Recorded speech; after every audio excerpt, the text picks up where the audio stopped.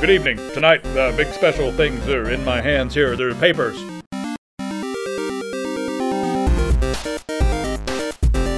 This paper contains a list of parts that I would recommend for a mid-grade system. Gaming system, yes. Workstation system, who knows. I'm going to give you guys an Intel and an AMD option for a mid-grade $700, $800 rig, somewhere in that range. So actually, it's between $700 and $900, depending on the options you go with. Now, this video is for the people in the US of A. I'm using USA parts, not parts made in the USA, because nothing ain't made in no USA. Hey, Mom, we got none of two things. We were at Walmart the other day, like, don't ask why. God, that's the first, I hate that place. We're in there, and this kid in Kentucky just walks by, and, like, I guess they're talking about Halloween. And the kid goes, Mom, we ain't got none of two things. We ain't got no butcher knives, and we ain't got no coveralls. America!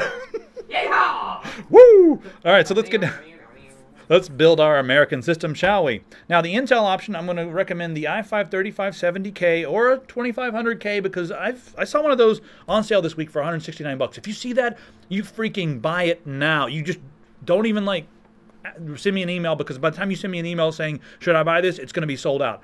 So the 2500K is my favorite CPU in this price range because it's really fast, very overclockable. I do like it better than the 3570K, but if the 3570K is cheaper wherever you're shopping or similarly priced, you can pick one of those up as well. They're both very, very good CPUs, similar in performance, and if you're not overclocking and you're doing like productivity and video editing, the 3570K may in fact be a better option. So check that out. For the motherboard, the Asus P8Z77-V LK.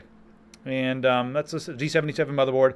It's loaded. It's got everything you need. And in that price range, around $139, you're going to get a lot of motherboard with it. Of course, if you want to spend more money, you can get a lot more out of it, but you won't get much more speed if you spend more money.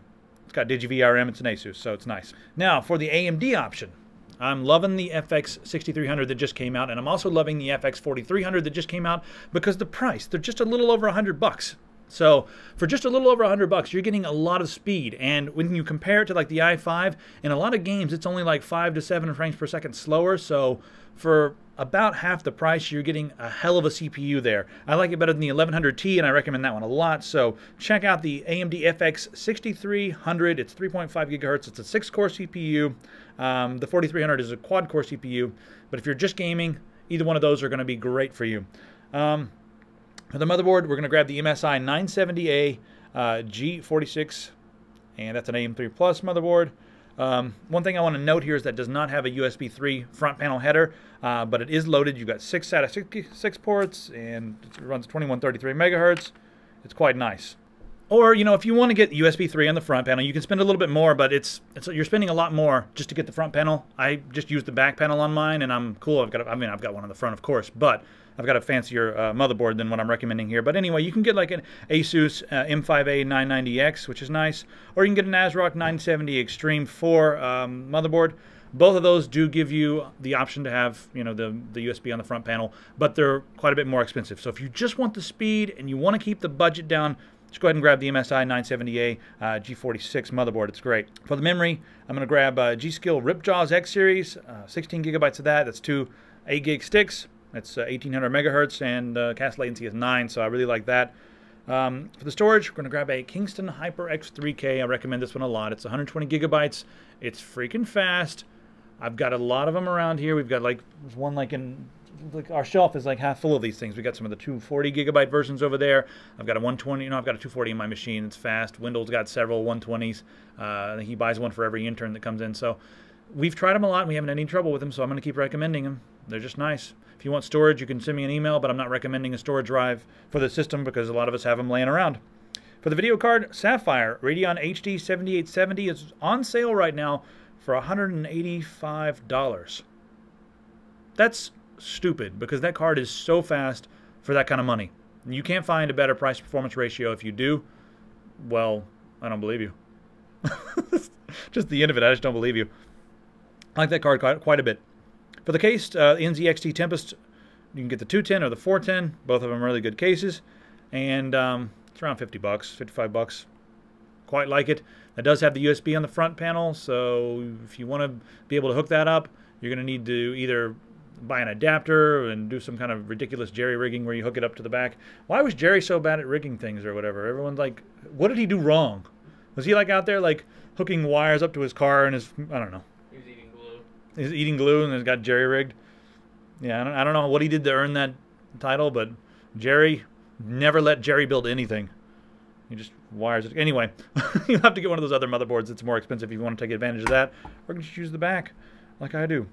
One other thing that you can do, if you get the regular AMD motherboard that I mentioned, the MSI 978 G46, and you don't want to have a dead USB 3 port, just go ahead and grab a Fractal Design Core 3000. That does not have any USB 3 ports on the front, and the case is awesome. I kind of like having the USB 3 on the front in case I ever want to, upgrade my system to a new motherboard. Then it's there and it's available. So either way you want to go, it's up to you. They're both cases that I think are awesome. For the power supply, NZXT Hale 82N, 550 watt, 80 plus bronze certified power supply. It's very important to get 80 plus. This one has a single 12 volt rail, uses a lot of similar parts to something you'd seen like a Seasonic. Also, Seasonic's a very good brand, so if you see either one of those, the NZXT Hale series is very nice. So, got no problems with those. There's a lot of good power supplies out there. Mostly if it's 80 plus and uses good parts, you can usually do a little bit of research and find out, if it's using like Japanese capacitors or if it's using just like some crappy parts that are going to explode. Don't put it in your system. It's that simple. All right, for the optical drive, Lite-On IHAS i2404, and yeah, have fun with that. Why don't you? So that's the system. I'm going to do the same thing for UK and the same thing for Deutschland. So if you see this video and you want to, you can see those other ones. I'm recommending a few different parts over there. So anything I say in any of these 3 videos is going to be good for a mid-grade system. And a lot of the parts are available in America. Some of the parts are not available in the UK, and some of the parts are not available in Deutschland. In fact, Deutschland, it's hard to get a lot of different things. We ain't got none of 2 things in Deutschland. Max, you look like you're from Deutschland over there with that jacket. All right, send me emails, inbox@techsyndicate.com. We're going to be making some more build videos this month. Probably do like a really inexpensive one because, the holidays are coming up and people want to start planning now to build stuff for the holidays for gifts. We might make, like a cheap, like a really like $100 or $200 system that you can give to your mama or your daddy or granny. Those pelvic thrusts behind the camera are really distracting. And I may also make like a very low-cost gaming PC or maybe an Uber gaming PC. Just let me know what you guys want. But the next week or few days, we'll make some more videos. And we're also going to build an ITX system this month. We've got all the parts. We're just waiting on a case. We got a Lee & Lee case coming in. And as soon as that Lee & Lee case gets here, we're going to build an i5-based system, ITX system. I may even put one of these in there. Yeah. I have no idea. So go suck a can of pop, soda, Coke, depending on what part of the country you're in. What did they call? They call it anything else? They call it fizzle bombs up in Canada. You boys want a fizzle bomb, eh? I do not. All right. I call it keep that away from me.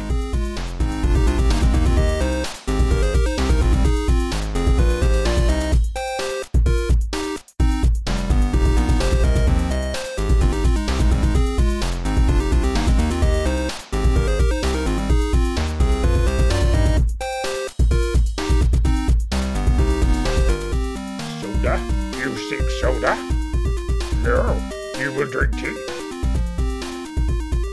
If you're still watching this, then I salute you. Goodbye.